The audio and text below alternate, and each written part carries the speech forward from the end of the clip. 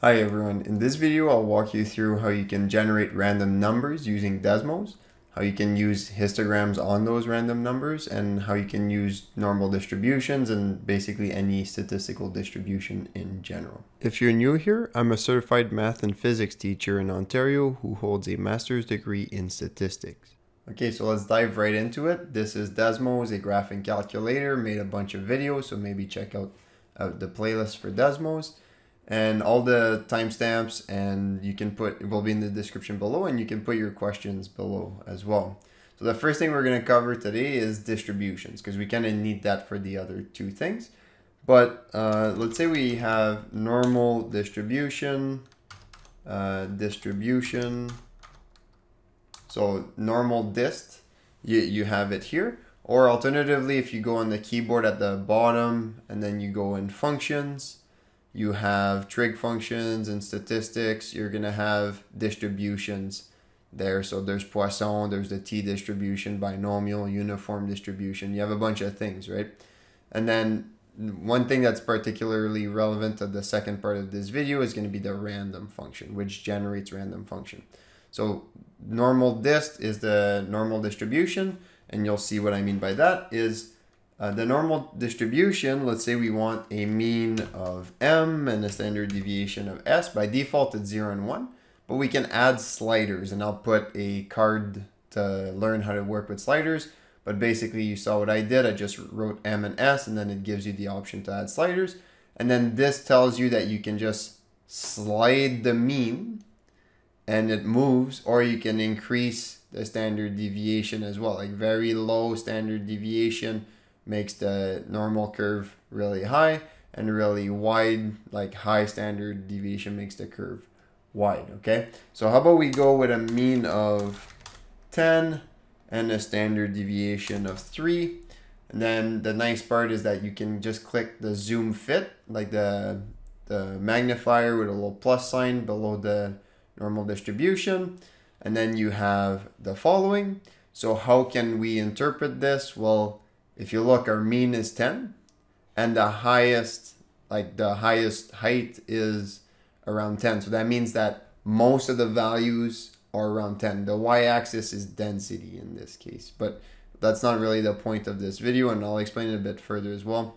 So the highest point is 10, so that means most of the values are around 10, and the standard deviation is a measure of how much they vary around 10. So a standard deviation of 3, it always has to be a positive number, means that like there's an empirical rule or a 68, 95, 99 rule, something like that, that says that like most, like 68% of the data are going to be plus or minus 1 standard deviation. So that if the mean is 10, so that would be plus 3, so that would be 13, and minus 3, so that would be 7. So that means 68% of the data is expected to be between 7 and 13.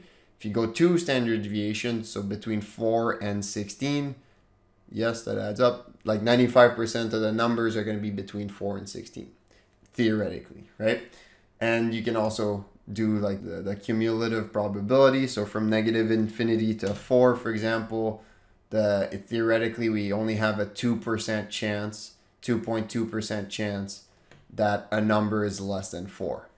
So if you do this times 2, like you see that it's like relatively close to 5, right? Like there's not that good odds that the numbers are outside of 4 and 16. And if you increase that to 3 standard deviations, so like essentially it would be between 1 and 19, then like that's even a lot lower. Like you're basically 99% confident that it's going to be between 1 and 19. Like there's not that much area at the tail. So essentially less height means not as likely to have a number there, and more height means more likely. And you're going to see this, how this is directly related to random numbers. And now we're in the second part of the video where we talk about generating random numbers. So let's say we want to generate random numbers. Again, we can go at the bottom and hit function, go to distributions and go random. We'll also use the histogram later on, but let's say we go random. You can also just type random, that'll work.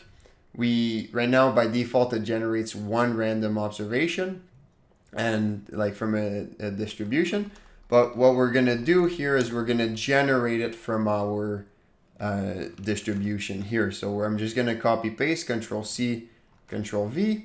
Now I have this thing again, but I'm just gonna do dot random, and then see how it generates like a new value, which is from this distribution. So the value that it generated is 11.6, and that makes sense because it's close to 10, right? So we're gonna generate n values from this thing, and I'll show you another magic trick after. So n is gonna be, it's only integer, so how about we put, let's go 10 for now, and it's integer, so in steps of 1, and let's say we only want it to go in the forward direction. So here right now it's a 1 element list. If I generate 2, then it's a 2 element list, and so on. So how about I plot these points so you see them, right? So the way to plot them, let's say I assign them to a list, so I'll put capital X is equal to this. That's my list now, so I'll just do capital X, and I'll plot them on the x-axis, so the height is 0. So now you can see how these are my points. Maybe I'll put them as open points. It might be a bit nicer here.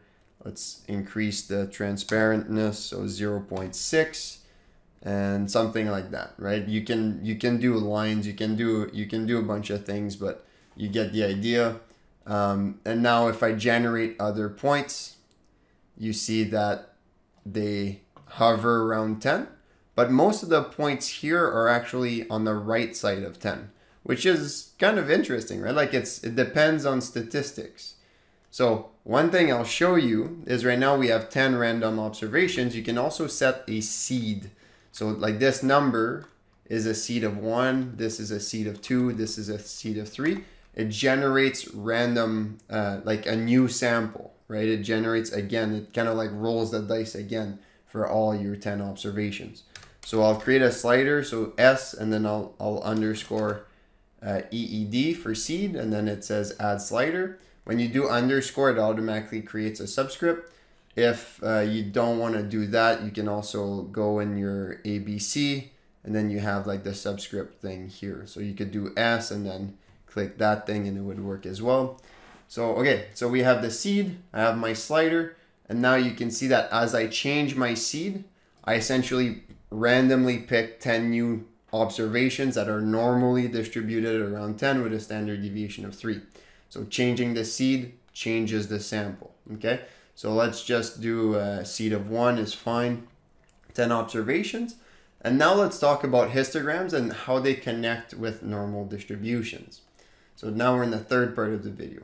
So again, I mentioned if you go on keyboard, functions, you should see visualizations. You can do histogram. You can also just type histogram. I was in the wrong line here. So I'll just type histogram,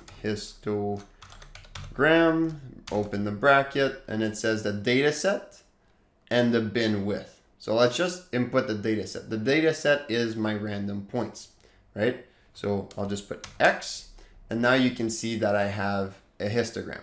So you can see that between 3.5 and 4.5, I have one observation. Between 4.5 and 5.5, I have one observation.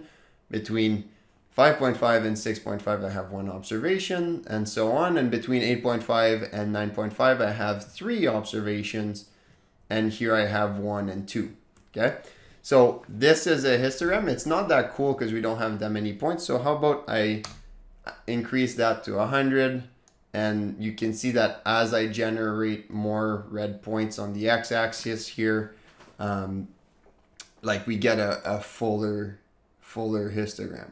And then like since we're working with the counts, like the y-axis is going to keep going up. But let's say we generate like 100 points. You see that most points are around the 10, but that's not necessarily true. Like most points are around the 13. So although we are drawing from a normal distribution, it's not going to be the same perfect shape every time, right? Especially like 100 is a decent sized sample, but like where it's not a million, it's not infinity, right? And another thing that's going to influence the bin width is the, like let's say we call this W is the bin width.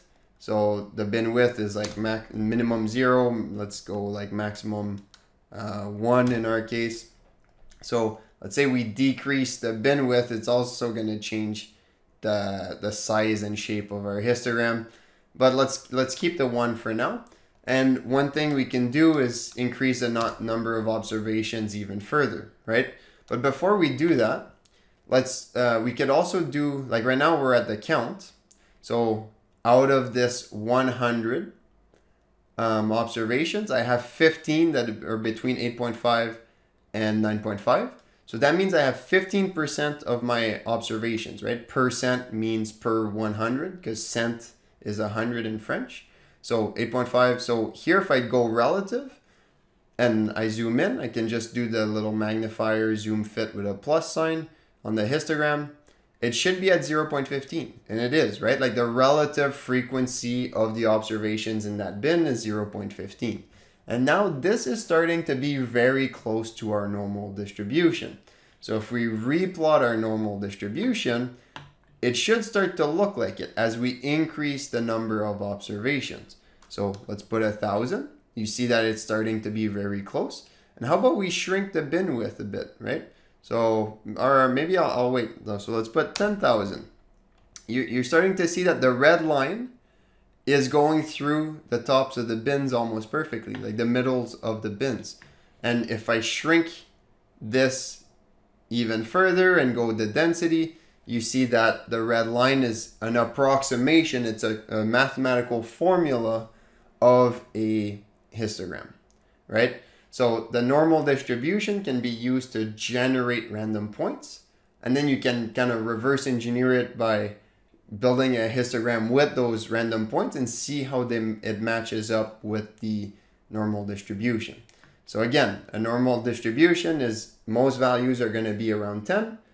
And as you go further and further, you're less likely to generate those values. And the width of the normal distribution depends on the standard deviation. As you change the width, you get it wider, and as you slide the mean, then you slide the normal, the bell curve, right? So if the mean is 10, the highest point is going to be around 10. If you put the mean as 7, most points are going to be around 7. And you could like shrink the sample and look at that for yourself. So I hope you've enjoyed this quick demo about random numbers, histograms, and distributions in Desmos. I certainly enjoyed learning about these things when I first found out about them. I was like, oh my God, this is so powerful and easy to use.